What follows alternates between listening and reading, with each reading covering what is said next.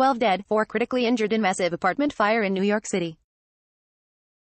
At least 12 people, including a 1-year-old, have died in a massive apartment fire in New York City. Mayor Bill de Blasio announced Thursday night, calling the blaze one of the worst loss-of-life fires in many years.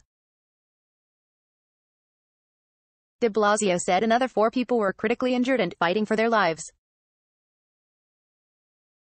Speaking at a press conference at the fire scene, de Blasio said at least 12 people were rescued from the building at 2363 Prospect Avenue in the Belmont neighborhood of the Bronx.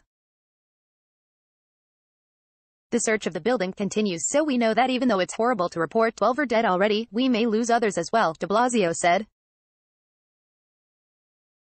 The deaths ranged in age from 1-year-old to over 50, authorities said. They were burned, even little kids on the stretchers, burned, a resident of the building told New York ABC station WABC.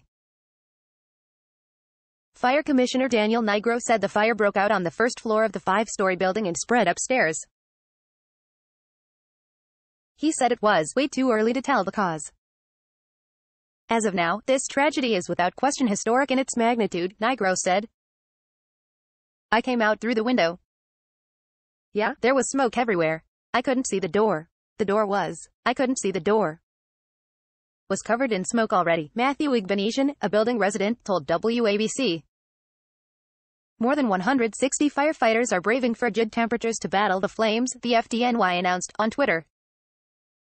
The mayor said the fire has been put out completely by the FDNY. The fire is the deadliest in New York City, excluding the September 11th attacks, since the Happy Land fire at a nightclub in the Bronx in March 1990, which killed 87 people.